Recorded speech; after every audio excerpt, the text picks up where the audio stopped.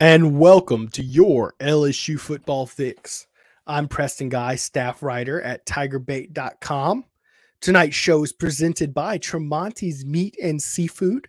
Y'all make sure to go check them out for the bowl game. Go get you your tailgating, your home gating, whatever it may be.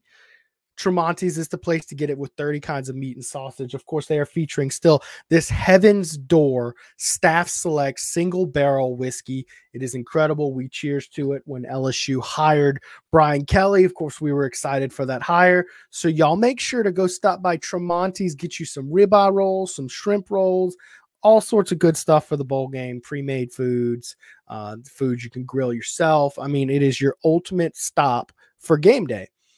LSU, of course, does play a bowl game tomorrow.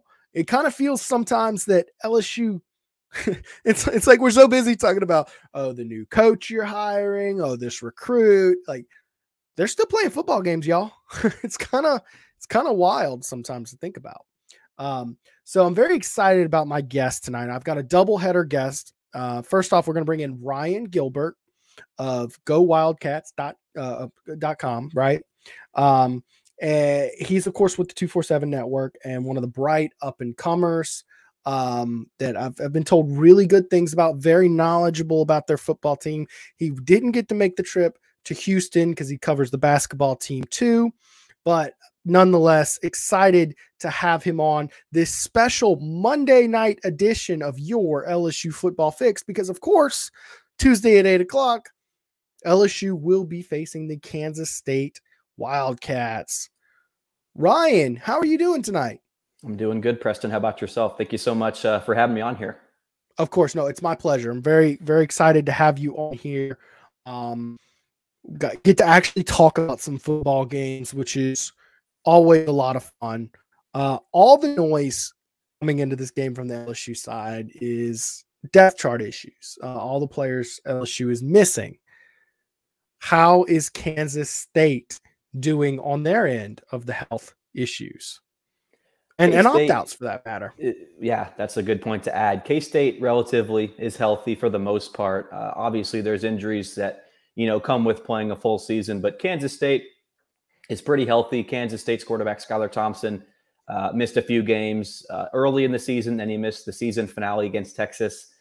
He's back. He's 100% ready to go. And he said him and Chris Kleiman have both said that he is as healthy as he has ever been in Manhattan. And he said he wouldn't miss this game for the world. So quarterback, no concerns there. K-State's, relatively healthy. You love to hear as far as the opt-outs go, K-State is also in pretty good hands there. I think every program has had, unless you're at this point, Georgia or Alabama, you've gotten at least a handful of kids to opt out. And the same thing could be said for Kansas State. Thankfully, none of these guys are really significant players. Transfer portal guys, there's a few guys that have decided to transfer away, but nobody really that makes a big impact. And I correct myself there. I said opt-outs. Nobody's opted out.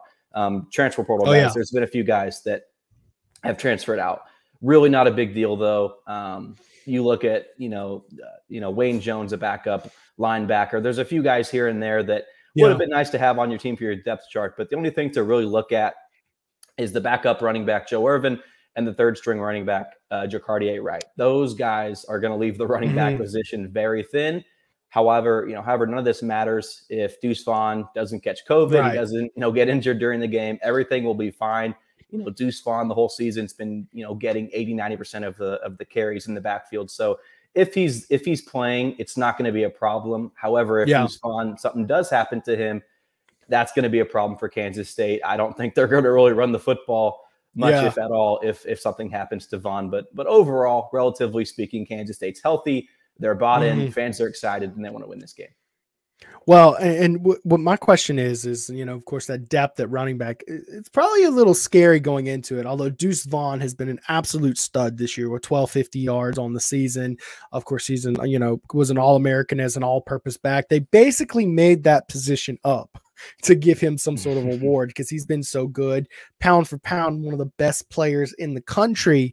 Of course, Kansas State's bringing out a new coordinator. They're going to give a name that's really kind of familiar because I remember being in college, seeing him play quarterback for the Wildcats. That's Colin Klein is going to get a chance to call his game.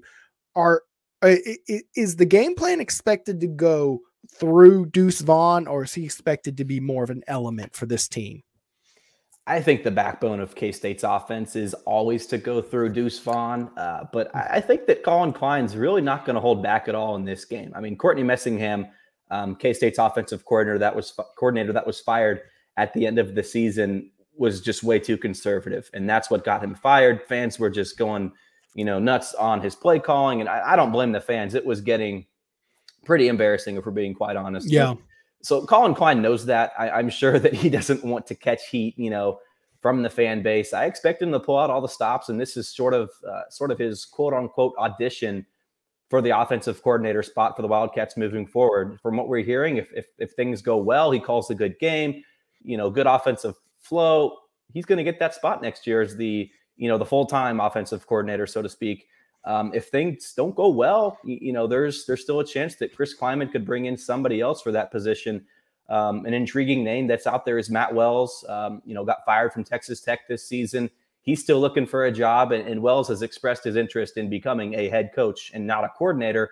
But if he can't find anything this year, maybe he comes to Manhattan and becomes that coordinator. Colin Klein sits behind him for a year, takes some notes, and learns from a really good coach. And maybe something like that'll happen. So there's a bright future for Colin Klein, but a good showing in this bowl game would be huge for him moving forward. Right. I mean, a lot of his coaching career kind of goes into this 60 minutes of play, which is crazy to think about, but it's a big game for the play callers for K-State for sure. It would be absolutely huge for such a young coach, but we see guys, get, if they can call plays, they get their chance pretty soon. What's kind of surprising me, this comment from LJ Gaming, I'm going to go ahead and put up here. We're going to roll up there 40 deep and run it up, meaning talking about having 40 players and run up the scoreboard, which is not the general energy I've gotten from LSU fans throughout this process. I think a lot of LSU fans are pessimistic about this game, given the roster is just in a really, really bad spot right now.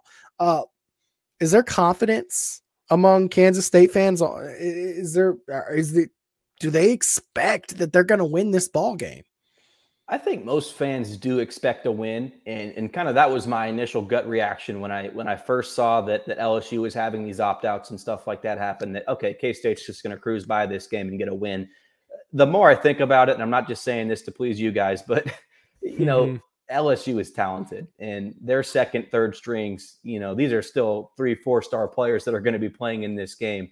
So I think it's very comparable to look at Texas this year and last year for Kansas State. The Longhorns were playing for nothing. They had no bowl chances or anything like that the last game of the season. K-State should have won that game. They had no business losing that game. And honestly, that's why Courtney Messingham, the offensive coordinator, got fired. But that's another story. My point here is that Texas was so much more talented. Even though they had no business winning, they beat K-State. And then you look at the year before, Tom Herman, everybody and their grandmother knew he was going to be leaving Austin. It was just a matter of time before he left. But he was still coaching at Texas. He had lost control of that locker room. And what do? They come into Manhattan and beat K-State by 30 or 40 points, right? How? Because of the talent, and I think this is very comparable to LSU. It doesn't matter how bought in K-State can be. If that talent goes off, there's nothing that K-State's going to be able to do to stop it. So that's my biggest cause for concern from a K-State perspective. But most fans are a lot more optimistic than I am. The line has moved. I think it was sitting at around 3 or 4 points. It's now up to 7 last I checked. With some news revolving LSU's team.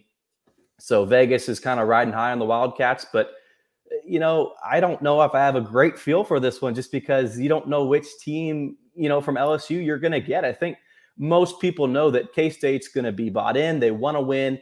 Like I mentioned with Colin Klein, he's playing for something. A lot of these players, this is it for college, right? But LSU, Are they just going to show up and go through the motions, or are they going to show up and play? We'll see what happens. We'll see which game we get, but there's not a lot of film out there for Kansas State. You go back to, was it the Alabama game where LSU essentially just kind of changed their minds with what they were going to do. So the first half of the season, that's just irrelevant film that you're watching. And also, who'd you guys have? Was it UCLA or USC the first game of the season? UCLA, yeah. UCLA, and LSU lost, yeah. Yeah, you guys had probably, national championship aspirations in the first game of the year. We're LSU. We were, okay, maybe a New Year's Six bowl.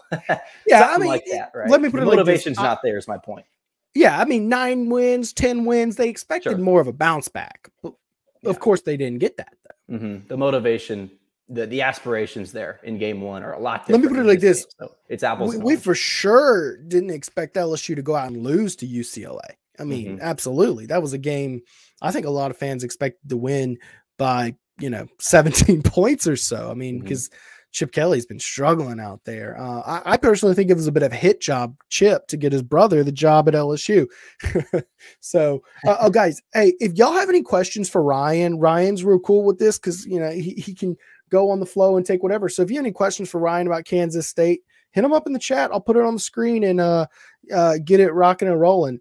So talking about those expectations, I wanted to kind of follow through on that. What is the standard for Kansas State? Because, I mean, for some teams, maybe a 7-5 season is pretty good, but, it sounds like some heads are rolling there in Kansas State after a 7-5 season. I mean, it's tough for me to understand what the bar is, given that the bar has been one thing under Bill Snyder and a completely different other thing, basically for every other coach. So what do you feel the bar is over there?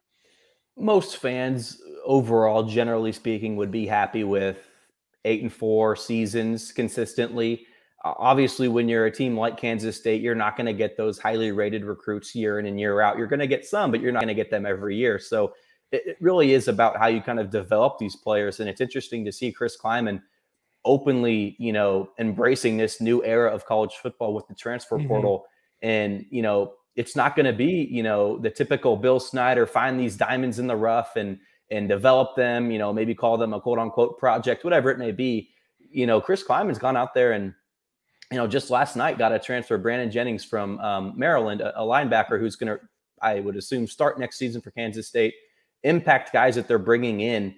But to answer your question, though, I would say 7 or 8 wins and most fans are happy.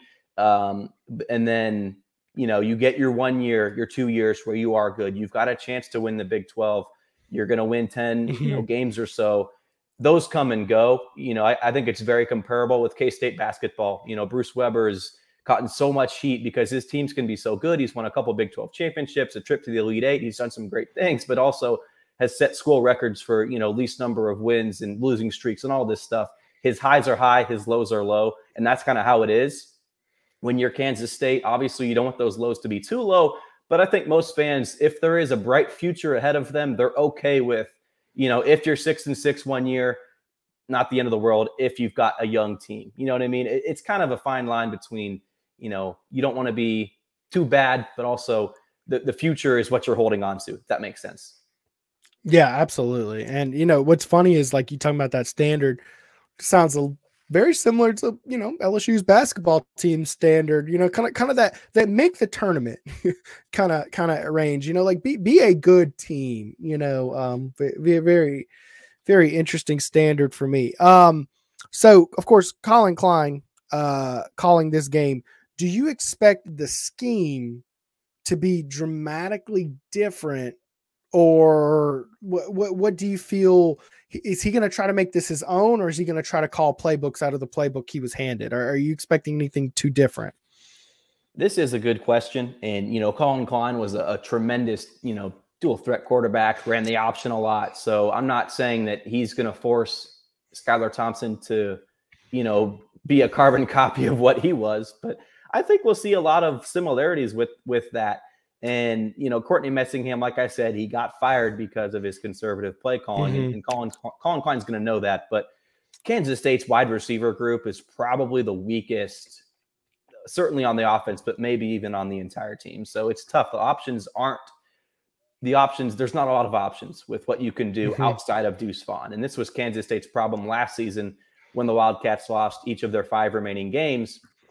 Skylar Thompson went out for the year. K-State still won 2 or 3 games when he was out. And then the code was cracked that, hey, you stop Deuce Vaughn, you're going to beat K-State. It's pretty simple.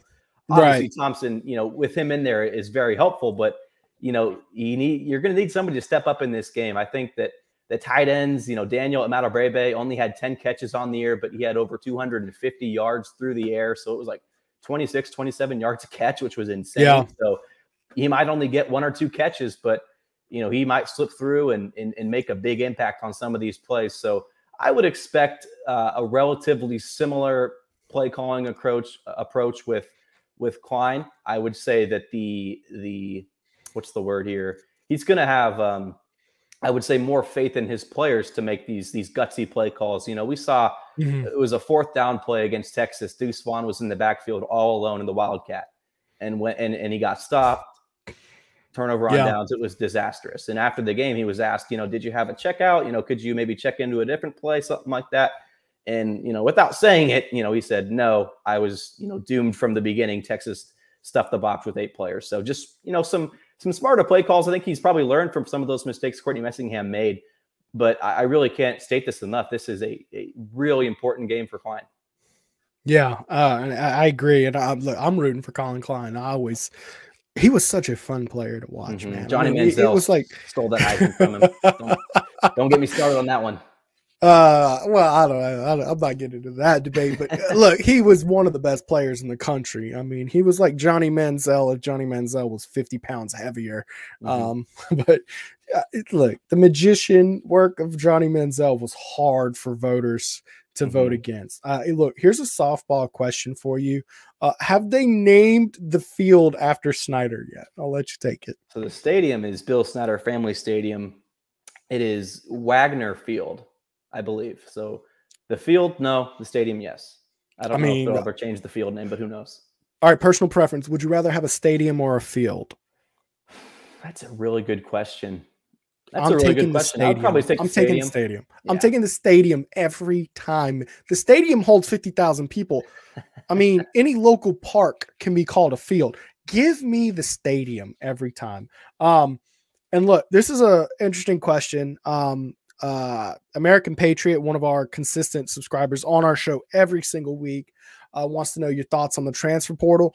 I feel I get a lot different answers on this based on the age of who's answering. So I'm really interested to hear your perspective.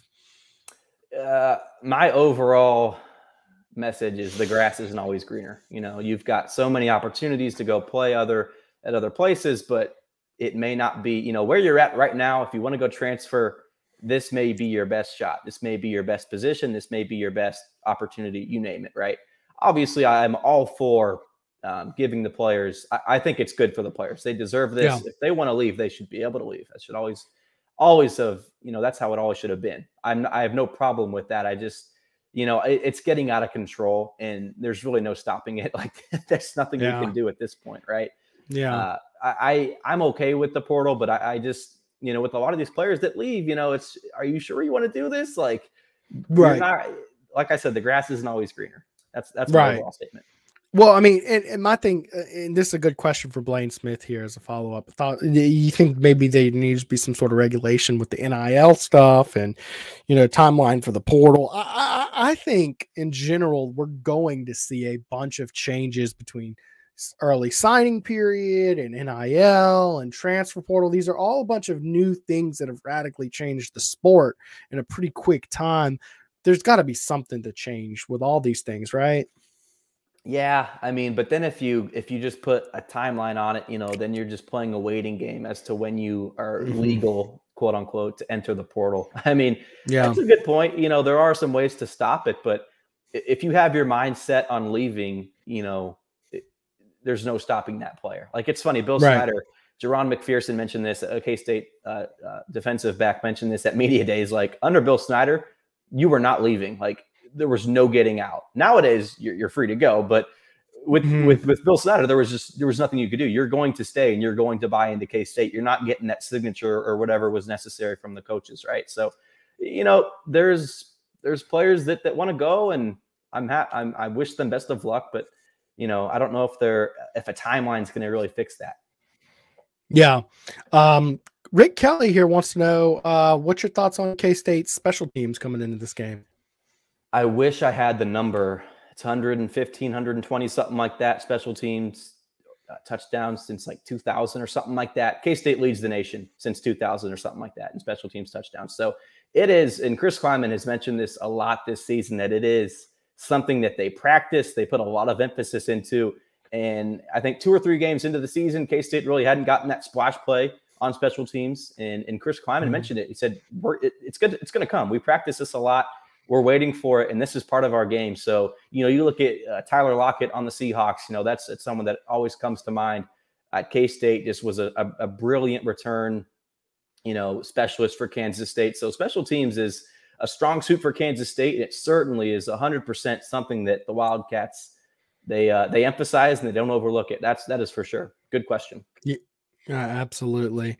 So my last question for you before I'm gonna let you go is about the traveling. You mentioned that there's a huge fan base in Dallas-Fort Worth with Kansas State alumni there, and probably Houston isn't so bad, but it's not bad for LSU alumni either.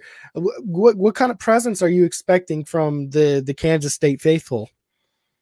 So K-State played against Stanford to open the season in AT&T Stadium, and there was about, I think, just under 30K there, and it was like 95% purple. So maybe 20, 25,000. I wouldn't be shocked. I think K-State's going to have a good showing here.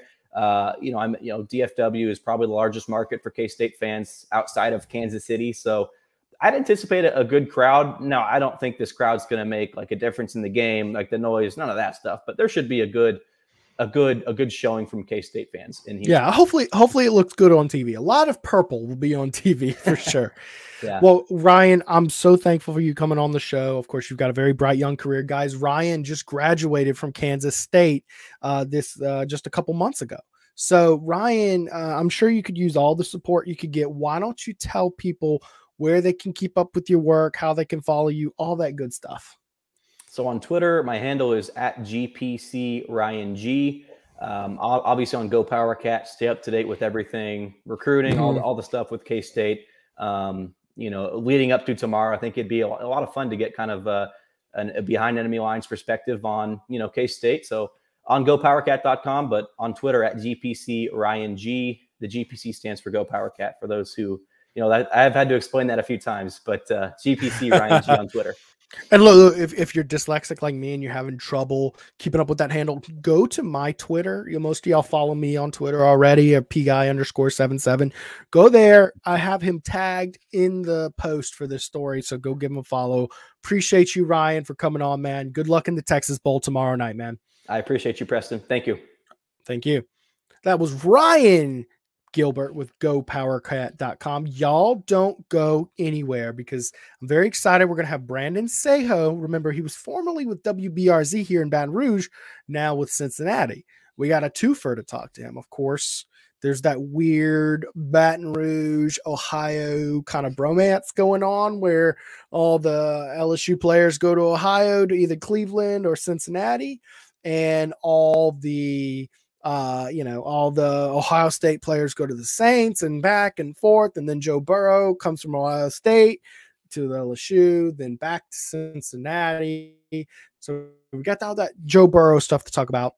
And I'm going to ask him about Mike Denbrock. He's, of course, covered Cincinnati, Bearcats, Bengals, all that good stuff up there, and one of the better ones at it. Before that, got to pay some bills around this place. I'm going to thank my sponsors, Tramonte's Meat and Seafood. Do not forget to go check them out at the corner of Airline in Old Jefferson, right behind Parkview Baptist. Tramonte's Meat and Seafood. Y'all go check them out. 30 kinds of meat and sausage. They, of course, have the Heaven's Door, single barrel, cast strength, whiskey available. It is a staff select. They came in there. This is only available at Tramonte's Meat and Seafood. So y'all go check it out. It's $59.99 for a bottle. We're going to hear from them real quick. Tramonte's has meat. Tramonte's has seafood. Tramonte's has much more. Tailgating and home gating platters. Huge wine and liquor selection. Beer and all the spices you need. Chairman Reserve and Wagyu meats. Ribeye rolls, shrimp rolls, kebabs. 20 flavors of sausage for the grill. Daily lunch specials and game processing. On-site catering also available. Good meat ain't cheap and cheap meat ain't good. Visit Tramonte's.com.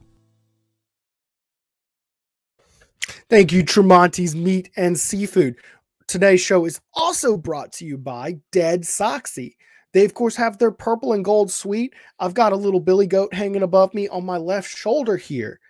They have all sorts of incredible high-quality socks here. The Louisiana Fleur-de-Lis there. These socks are super nice, super soft, super thick. We do not, one of the good things about TigerBait.com, we're a little selective about our sponsors. We're not going to take a sponsor that we wouldn't endorse and use ourselves. Of course, check out the quality of these socks. They even have the embroidery on the inside that you can only see in the inside, little glue. I call them glue drops because I don't know what else to call them. Maybe I'll bring them on one day and like have them explain the science. Keeps the sock, does not sag down your leg.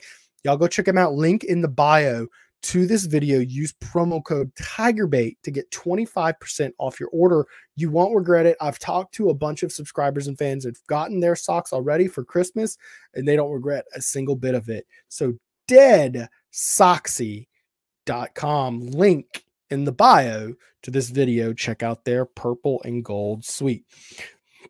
All right, so Brandon Saho coming on in just a bit out of Cincinnati, TV reporter up there. He used to be with WBRZ, of course. I saw we had a few LSU questions. I didn't want to, waste time talking about the LSU end of things while I had Ryan in here, because Ryan, of course, busy man. We wanted to use his time valuably to talk about the Kansas State end of things. Gerald Holyfield, what's up, Preston? Gerald, good guy, man. I like Gerald. Gerald's in here every single week, and appreciate his support. He's also a Facebook admin.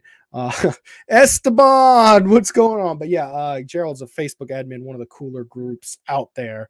Real LSU football fans. I enjoy them. They support our work quite a bit. But Esteban, fan from day one of these LSU shows, before we called it the LSU football fix. Let's see here. Sage can play running back. That's from Blaine Smith. That's Sage Ryan, which of course he can. He's an absolute freak athlete, and he does have a good body. I didn't actually get to see him play any running back or offense in high school. Here's to hoping he doesn't need to, although with all the opt-outs, you might need everybody you can get. John Emery Jr. is out. Ty Davis Price has opted out for the ball game. Man, it's who knows, man, but you are going to have a decent stable of running backs.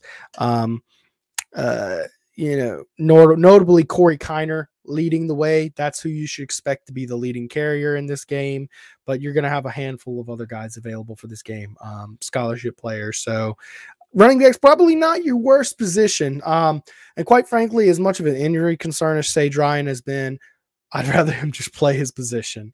Let's see. All right, great question. Who's taking the snaps? Kirkland, Nuss? Well, we don't know exactly. The depth chart came out with Garrett Nussmeier or Tavion Falk listed. That being said, I'd be surprised not to see if John Trey Kirkland doesn't take some snaps. I'd be a little surprised. And I don't expect Nussmeier to play the ball game at all. I expect him. They did get a ruling from the NCAA. They said they aren't going to reveal the ruling. Okay, read the writing on the wall. That means it was denied. Okay, because if it was accepted, they'd have him out there. They'd say, yeah, he got approved. He's our starting quarterback. Woohoo! But it probably didn't. So between Tavion Falk, which I was a little surprised not to see Matt O'Dowd listed as the starter, but Tavion Falk is more athletic. From the Lafayette area, hometown kid. Maybe they feel that the athleticism will serve him better. And of course, John Trey Kirkland would bring a lot of that athleticism to the table. So it's going to be a wild bowl game to watch either way. But no, I do not expect that. Someone else asked, let's see. Of course, here's Cooter, who will be quarterback for LSU. Of course, there's your answer. Oh, I see Brandon Saho in the back room.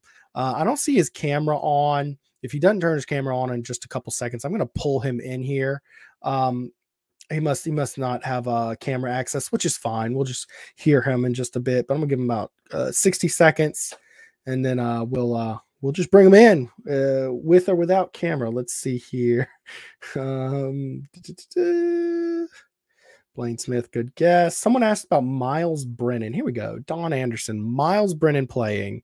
I see Brandon Saho's getting his camera set up, so I'm going to give him just a couple more minutes. No, Miles Brennan, I'm not sure has been cleared medically to play, and he hasn't practiced at all. And you don't really want to force him into that situation. He's not really in football shape or all that good stuff. So you don't really want Miles Brennan. So save him for next year, because that's where you need him. In the perfect situation with this current QB depth chart, he's ready to play for the fall, takes your first snap, and you're good to go. All right,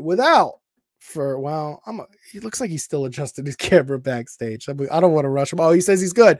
All right, without further ado, the man who gets called up, it seems like every time there's a major Ohio, Louisiana connection, Brandon Saho is in the middle of it every single time. Of course, he was formerly a reporter with WBRZ.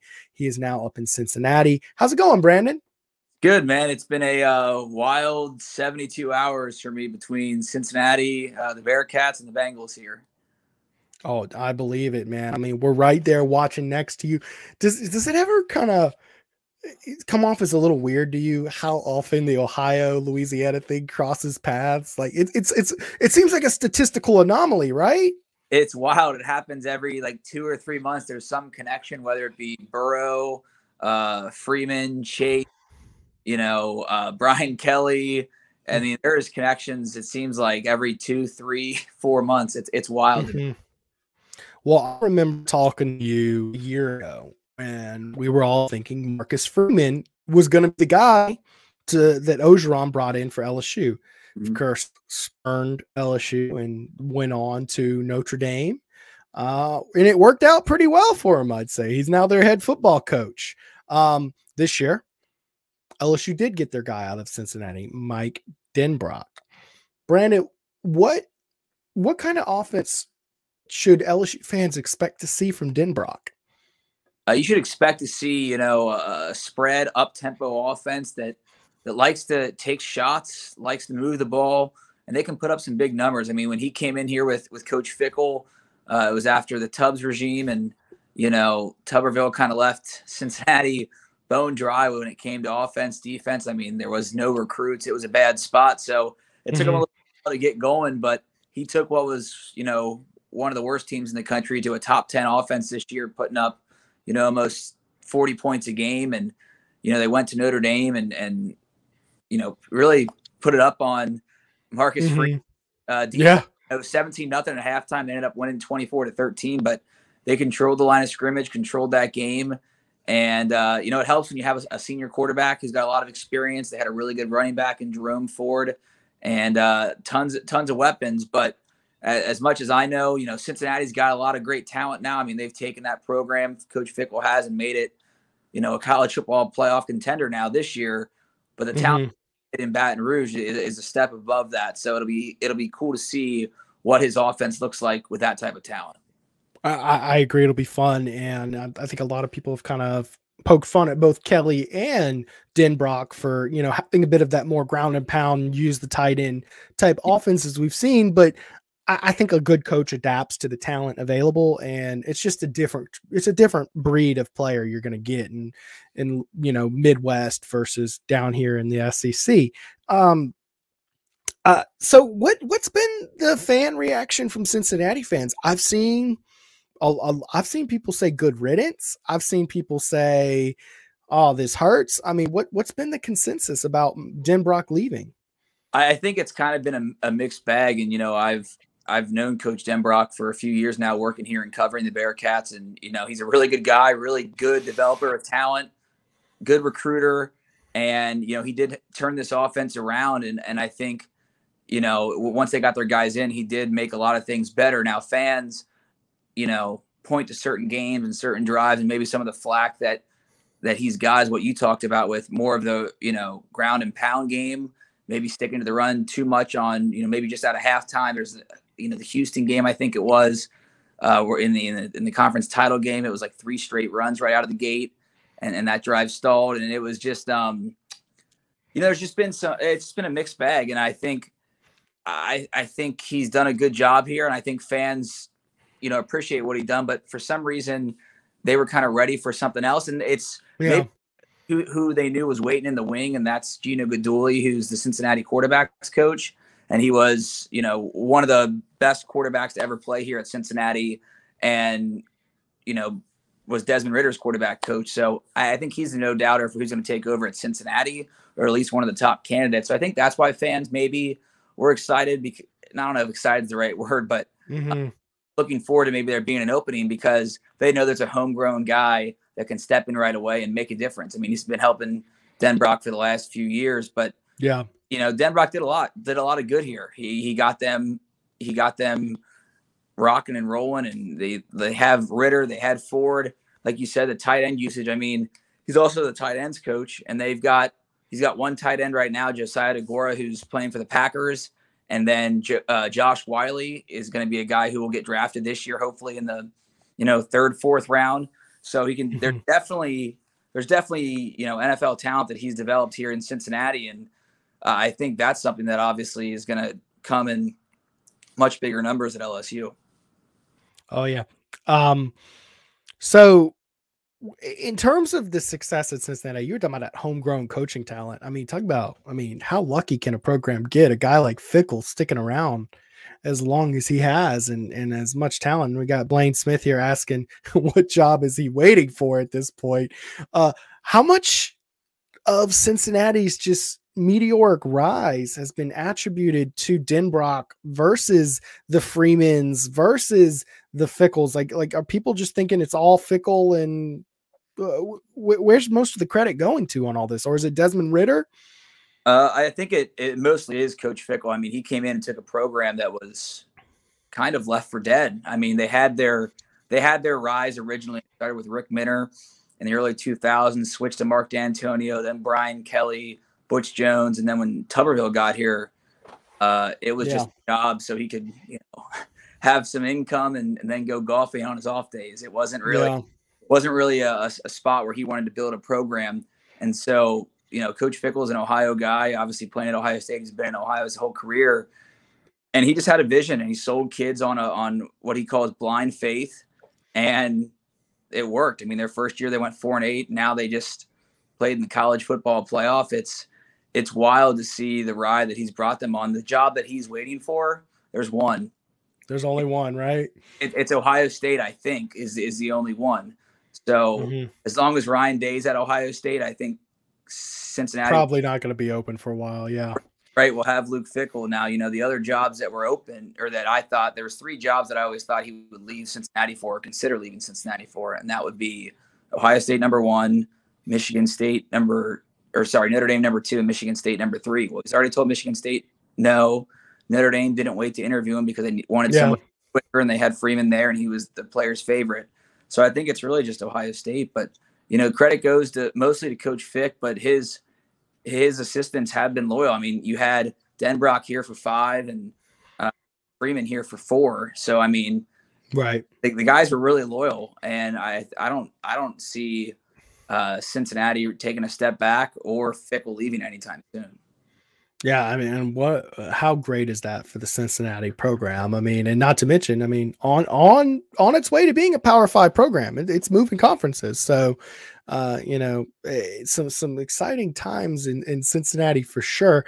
So you weren't on the beat, I'm pretty sure, just kind of stalking your profile when Brian Kelly was in Cincinnati, right? But you grew up a Cincinnati kid, right? Like, were you watching the team when he was there at all? Oh yeah. No, I was watching, and he definitely took a team that didn't have the type of talent that Cincinnati has now, and was able to get them to play up. And I mean, they 2008 went to the Orange Bowl, and then 2009 were about 2 seconds away or 1 second away from playing for a national championship. It's pretty crazy. The short story on it was they beat Pittsburgh and were number 3 when it was all said and done, but they're number 5 that day. And they dumped TCU, and then Florida had lost to Alabama in the SEC championship game. So Texas needed to lose, and Cincinnati would have played Alabama. But Colt McCoy runs out of bounds, throws it out of bounds, and the clock hit 0, and everyone thought, Brian Kelly was taking Cincinnati to the championship. They put 1 second on, their kicker makes a 50-something yard field goal, and that's the rest is history. But yeah, no, he was, he set the standard of what winning was at Cincinnati, and Coach Fickle acknowledged after the game at Notre Dame when they beat Brian Kelly. So it's like we talked about with My Worlds Colliding. It's just crazy that Brian Kelly's in. Yeah. Now, and I remember I shot the game for WBRZ at the Citrus Bowl, where Notre Dame, won on that long touchdown. What was that? 2016, maybe 2017. Won on that long touchdown in the Citrus Bowl to beat LSU. So it's crazy that he's the LSU head coach now. It's absolutely wild. And it's exciting for LSU fans just to continually have this back and forth Ohio LSU thing, because sometimes Ohio giveth and taketh. Burrow comes from Ohio, then goes back to Ohio, and they just had, that has to be the biggest win in recent history for Bengals, right? I can't remember anything bigger than that for this Bengals franchise. No doubt. It's the biggest win since 2015 when they, clinched the division then and went to the playoffs. They haven't been in the playoffs since then. And that was the Jeremy Hill fumble when they had the lead on the Steelers. The one of the most epic collapses in Cincinnati sports history. But we won't go there just yet. Yeah. Back to the playoffs, and hopefully it's a different ending this time around. But it's a big win, and it's monumental because Cincinnati hasn't had a playoff win, the Reds or Bengals, since 1990, like when the Reds won the World Series. So that is the type of, that's wild. I don't know if he knows, if Joe knows it or not, but that's the type of pressure that's on his back, is that, there's generations that have never seen a Bengals Reds playoff win. I wasn't born. Yeah. They got their last playoff win. That's why I didn't know that. Yep. Oh, man. The crazy stat. And so, people are going nuts here. Yesterday's environment in the jungle was crazy. And what Burrow has done the last 2 games, almost 1,000 yards with 8 touchdowns, no interceptions. Oh, yeah. Jamar Chase is breaking every Bengals and NFL rookie record. It is wild to watch. Does it kind of feel like you just get to cover, 2019 LSU just every single year, for the rest of your career now? It's kind of nice for me because I ended up, because I left Baton Rouge in 2018. So I was Joe's first 2 years, and still, had a lot of good times and good memories down there, and obviously worked with covered guys like Leonard Fournette and DJ Shark and, those teams, and worked with Coach O. But I missed the national championship year. So it was kind of crazy. I was talking with, I think it was Michael Cobble, my old sports director at WBRZ. And I was like, I was at the playoff. He just told me to enjoy it on Friday. And I'm like, I just never would have thought, when I got into this business, that if I was going to be at a national championship semifinal, it'd be with Cincinnati over, LSU, the 2 places I worked. It's kind of crazy how that all works. Now, I remember when you were in Baton Rouge, you participated in a few dance-offs, if I remember correctly. Yeah. And you have a background as a ballroom dancer, if I'm not mistaken. Okay. I did the what was it? The Dancing for Big Buddy at the PMAC. That's what it was. That's right. Mm-hmm. Yep. So did you get to show off at all while they were getting the gat in the locker room this weekend? I did not. I imagine you have some moves you could bring to the table. I can't go in the locker room. COVID protocols right now. I can't get the gat. I don't think. I have not ready ever, but I will figure that out at some point. I think I'm obligated to, being Cincinnati and LSU ties. Yeah, probably so, man. It'd be a good career. It'd like add it to your resume. Yeah, successfully got the GAT in multiple markets. So look, I really appreciate you popping on, Brandon. I'm sure Ohio and Louisiana will have some strange jingle mail once again, and all the Baton Rouge media will be calling you once again because you're caught up in the middle of it. Appreciate you. Can you tell people where they can keep up with your work, where they can follow you, social media, all that good stuff? Yeah, just at Brandon Saho on Twitter is mainly where I do a lot of my stuff. I don't really get on Facebook too much, but there is where I post a lot of Joe Burrow and Jamar Chase stuff, which I know y'all will be interested in, and try to keep up as much with college football and LSU too. It's fun, and maybe we'll see maybe we'll see a Brian Kelly Cincinnati rematch in a bowl game or a CFP at some point down the road. Yeah, I'd love to see Brian Kelly in Cincinnati's bowl game this year. That'd be a lot of fun, personally. Yep. Well, this has been Brandon Saho. Thank you so much for joining us tonight. Appreciate it, Preston. Thanks, man. Have a good one. You too, Brandon. Brandon Saho of WLWT in Cincinnati, one of the better reporters up there, does a very good job. He's of course also tagged in the post I made about this on Twitter, so go give him a follow. He posts a lot of good original content. If y'all saw me watching on my watch the whole time, he was a good enough sport, so he's going live on TV at 10 o'clock, which is of course in 10 minutes for them. So I had to get him out of here in the nick of time to do his show. So I'm very appreciative of him for being good enough. He mentioned someone who's going to have as a future guest on this show, Jeremy Hill, someone I'm looking forward to bringing on this show very soon. I saw y'all had a bunch of comments, and I'm gonna try to get to them before we roll out of here, as many as I can. So y'all get them out there, and I'm gonna try my best. Next 5 minutes, I'm gonna try to get to every comment I can in the next 5 minutes. But before I do that, I do want to thank my sponsor, Tramonte's Meat and Seafood. Of course, I have amazing comments here. Dane Bergeron, who's one of our TigerBait subscribers. Y'all go check out TigerBait.com. $1 to subscribe. Premium subscribers, $100 for the year. You get all sorts of excellent recruiting content. We have awesome video on Michaela Williams right now available, the #1 recruit in the country for women's basketball. Plenty of recruiting updates. We do the premium message board. Y'all go check it out, like Dane Bergeron has done. Because what he got from me, let's see, is this the comment? Wait. Here it is. He got the recipe to cook these ribeye rolls. Guys, I'm not kidding when I say these ribeye rolls from Tramonte's are the best food I've ever eaten. It is incredibly high quality meat, little slabs of ribeyes wrapped in cream cheese, jalapenos, bacon, really good stuff. And I told him, he asked me how I cook them, and this could go a number of ways. But I always do. So I do a charcoal grill. I don't do propane. I love charcoal grills. And I always I think if it's a good quality meat, you just need some Tony's. I don't mess with all this marinade, barbecue sauce, all that. I do just Tony's. Sprinkle the Tony's on, throw it on the grill, let it cook around it. And it came out great. So he did as I said. So Dane, tell me, did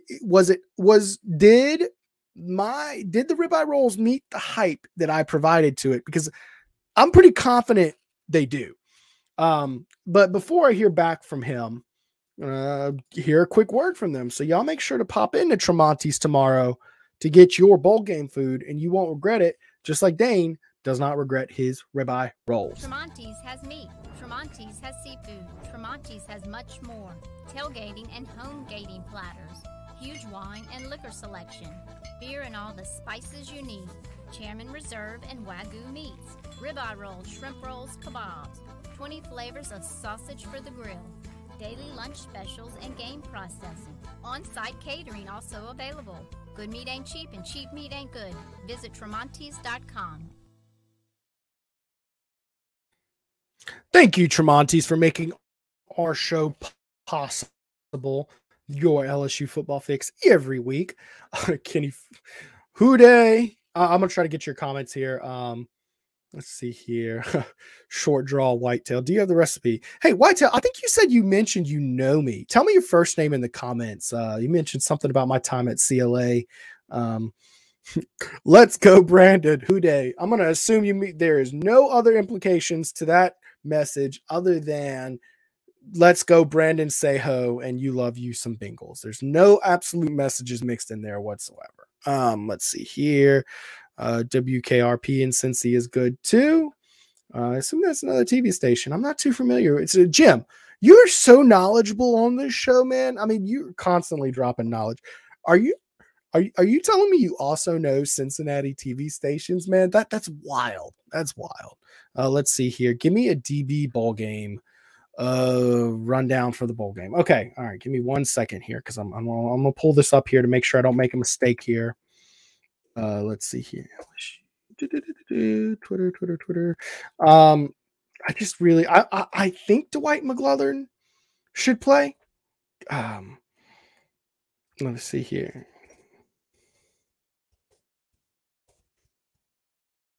I'm just pulling this up here, guys. I mean, it's an off the cuffs question. I really don't want to make sure I'm messing anything up here. Okay.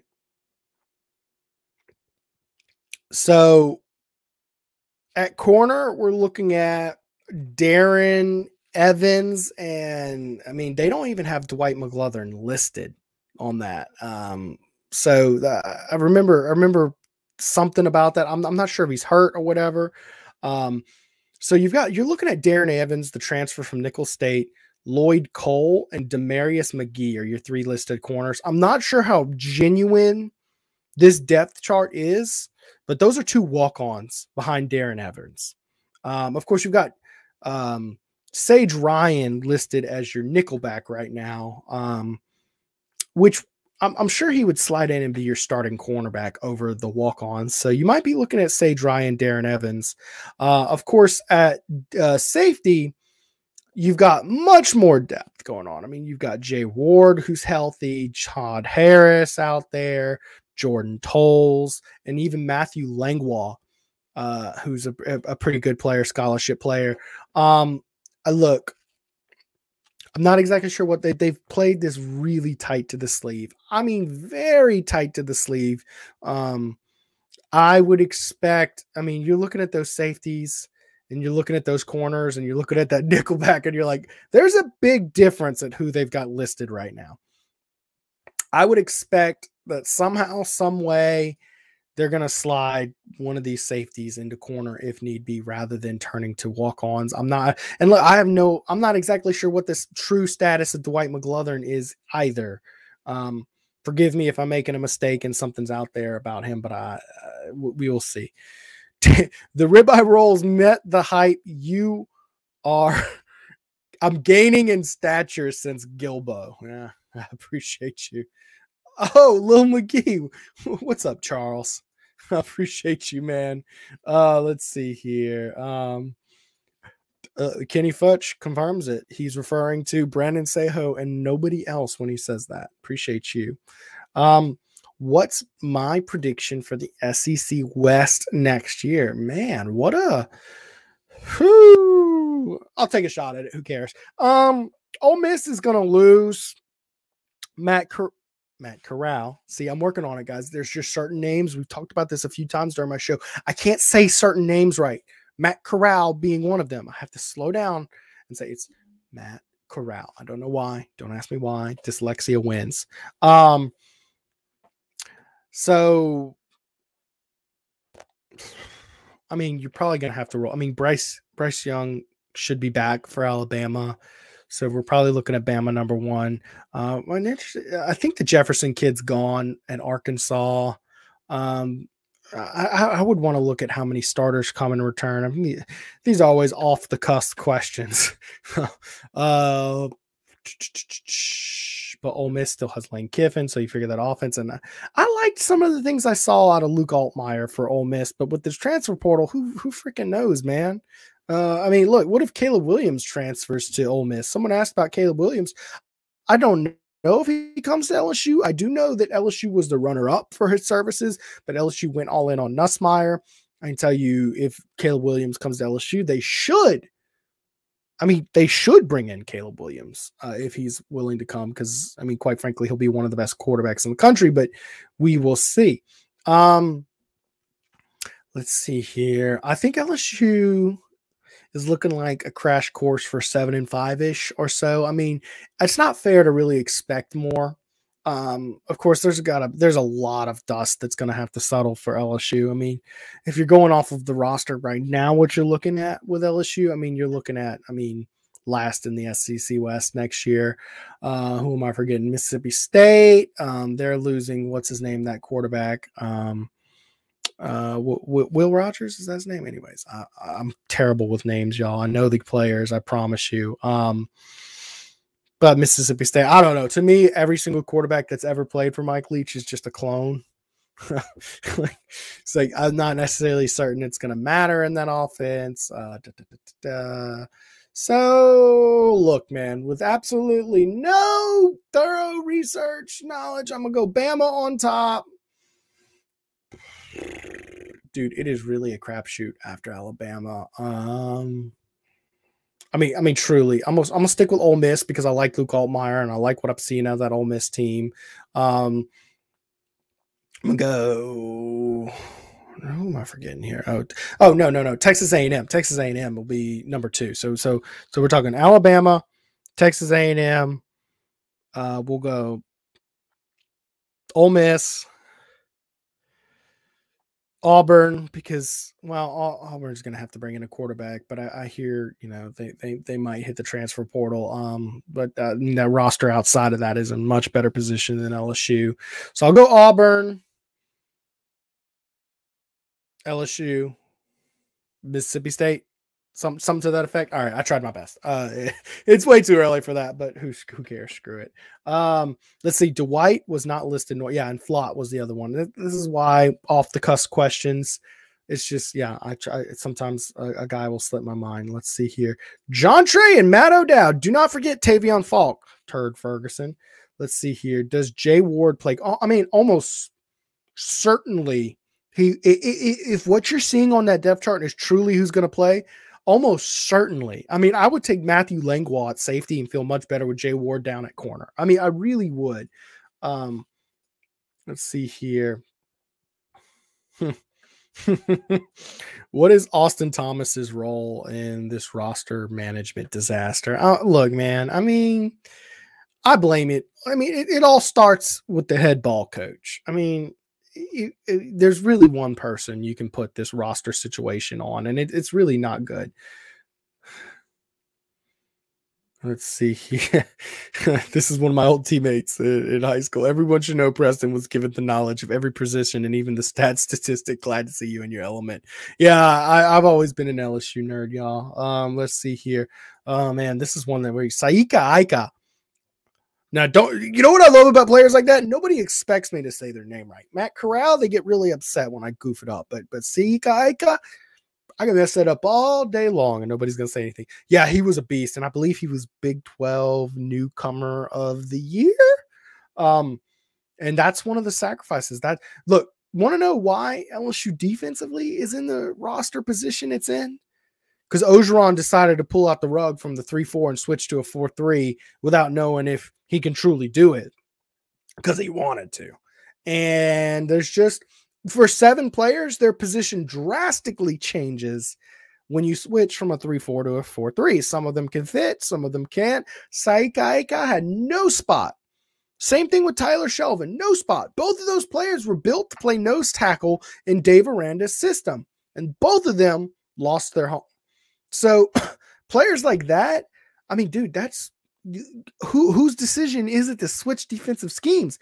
There's only one person making that decision. It's Ed Ogeron, y'all. I mean, so that's a major factor for the roster issues. And of course, it's just been a crazy plethora of other issues. Congrats to Aranda on another great season. Yeah, man. I don't know how long Brian Kelly's stint at LSU will last, but man, I think Dave Aranda's cooking something special in Baylor. I hope he answers LSU's call whenever Brian Kelly does decide to retire, because I don't think Brian Kelly's the guy who will be coaching 15 years from now. So we'll see, man. I think Dave Aranda's awesome. And appreciate you. Jefferson and Rogers are both back for their team. So Arkansas quarterback Jefferson, KJ Jefferson, and Will Rogers will be back for Mississippi State. So that's why I don't like these little off the cusp questions with that. But hey, shot with it anyway. Let's see here. We would be 8-0 going in November. Definitely 4-0 to start the season. We should be. Look, Daniel, I get where you're coming from, and Florida State is a manageable team to play in your opener. That being said, putting expectations out, like saying this team should be 8-0 when I think I saw 46 scholarship players listed for this bowl game as available. Y'all, That's half a football team. I mean, if Brian Kelly's able to turn around that and to turn it into an 8-0 team, y'all, LSU's going to kick a lot of ass for a long time if Brian Kelly's able to do that. I mean, seriously, like don't even worry about next season because you got a dynasty coming. I have one last message from Tramonte's Meat and Seafood. Y'all make sure to get over there and check out their single barrel, cast strength, staff select, Heaven's Door straight bourbon whiskey. It is available at Tramonte's only. Very smooth, $59.99 a bottle. They have a cool little display of it. Y'all go check them out. The corner of Airline and Old Jefferson, right behind Parkview Baptist. We're going to hear from them, and I'm going to get the last few comments before we... Tramonte's has meat. Tramonte's has seafood. Tramonte's has much more. Tailgating and homegating platters. Huge wine and liquor selection. Beer and all the spices you need. Chairman Reserve and Wagyu meats. Ribeye rolls, shrimp rolls, kebabs. 20 flavors of sausage for the grill. Daily lunch specials and game processing. On-site catering also available. Good meat ain't cheap and cheap meat ain't good. Visit Tramontes.com. Thank you, Tramonte's, for making our show possible all season. Great supporter of the show, great supporter of the local community, and great supporter of local meat. So y'all go check them out. I appreciate all the supporters of the show who've helped support our local businesses. Tangy Turtle, UCLA, LSU, Miami, and Auburn are contenders for Caleb Williams right now. I don't see it, but if he comes to LSU, Miles Brennan gets screwed and Nuss is gone. Yeah, probably one, if not both of those guys would probably be gone. Yeah, I mean, that's a good assessment. But the fact of the matter is we're talking about a guy who might possibly be the best quarterback in the country next year. I mean, Bryce Young. Well, no, Bryce Young would be the best quarterback, but I'm not sure Caleb Williams is much worse than Bryce Young. So, yeah, I also would throw Ole Miss in there as a serious contender for him. And OU, don't forget OU. He explicitly put out in his little graphic he put out there that Oklahoma is very much still a contender for his services. And you're also leaving out USC. I mean, hello, he committed to Oklahoma to play with Lincoln Riley. So we'll see it. But I mean, I get what you're saying about Nuss and Brennan, and it does suck for those guys. But I'll tell you who it wouldn't run off is Walker Howard, who is the player you are most concerned of. Look, let's make no mistake. A locker room that includes Caleb Williams and Walker Howard is better than a locker room that includes Miles Brennan and Garrett Nussmeier and Walker Howard. It just is. It just is. You're talking about, number one quarterbacks in the country out of high school, separated by 2 classes. That's a good situation, man. It's a real good situation. And yeah, that'd be a real good spot to be. Although you would have to hit then the next year, because you do have to wait a year then to bring in a plethora of other talented players. So we'll see. I don't think it's very likely. I just don't see it as very likely. I do like Caleb Williams. I covered him as a recruit. Very bright, very nice, very respectful kid. Like him a lot.